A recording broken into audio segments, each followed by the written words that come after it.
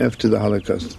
It's so easy to be angry at the world, and it's so easy to condemn the world, but we have to continue to love the world. We have to.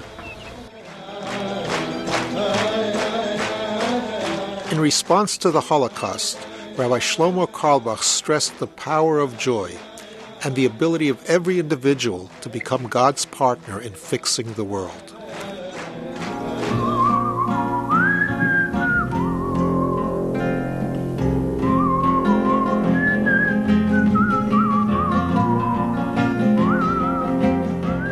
The most important thing today every person has to do is cleanse their hearts from anger. And the only way of getting rid of anger is when you fill your heart with a lot of joy. Carlebach was quite unorthodox for an Orthodox rabbi, giving up the pulpit to spread his message through music. While often at odds with the Jewish establishment, alienated young Jews of the 60s and 70s responded to his universal teachings, and he became known as the rebel rabbi of the Jewish counterculture. Let's teach the whole world to sing the song of Shabbat.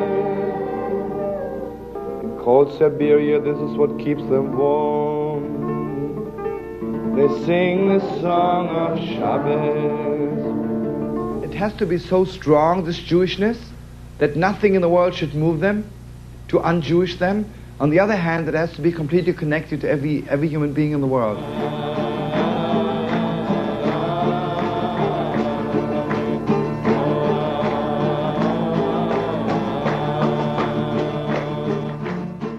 Shlomo had some way to electrify people and to inspire people. And he felt, one person at a time, he could change things. Shlomo Carlebach and Richie Havens.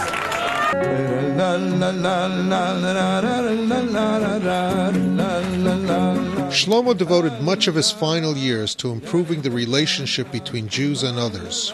He was determined that hatred should never be passed on to new generations.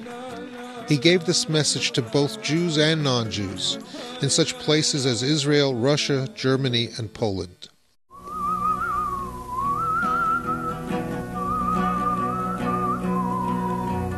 Many Jews, especially Holocaust survivors from Poland, condemned Carlebach for reaching out to the Polish people.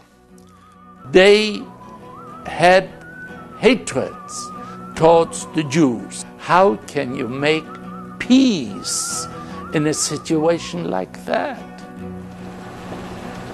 Especially now we're coming to Poland and we have the privilege of the Polish people look at us. So maybe you can really bring them a little message from heaven that there's hope to the world. Because everybody wants the world to be better. Nobody wants the world the way it is. The only thing is nobody shows them a picture of a better world. If we can walk around and show them some good pictures, the best picture is the way one human being meets another. That's all there is to it.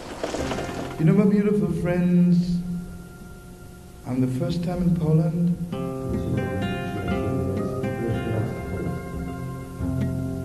And I had the sad privilege to be in Majdanek.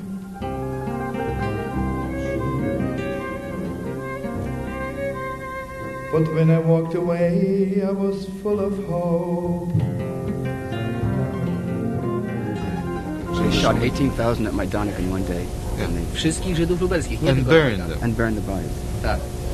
To byli rozbierani, do naga wyprowadzani i tam są takie na górze, tam jak jest mauzoleum.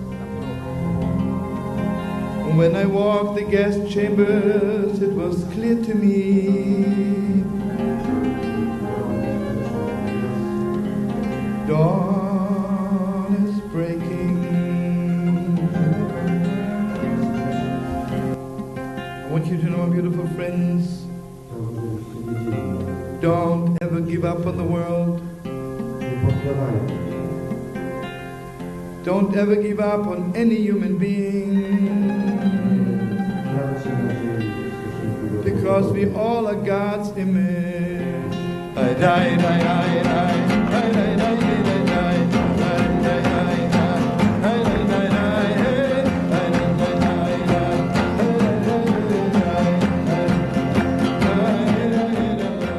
are Polish Jews, and we have Polish friends, and many of those friends fell in love with Rabbi Carlebach. This is simply because of his message of love and peace, and it's not words like you read in a newspaper or statements made by politicians, but you feel it. Rabbi Carlebach died in 1994.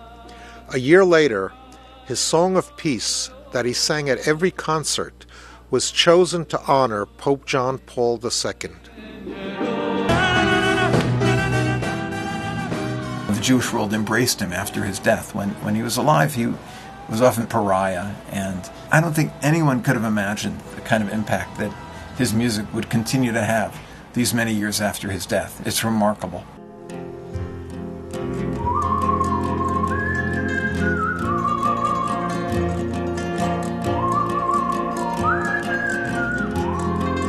This person asked me, "What's your message?"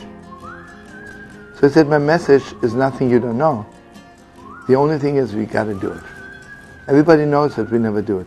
My message is that there's one God and we have one world. We all are brothers and sisters.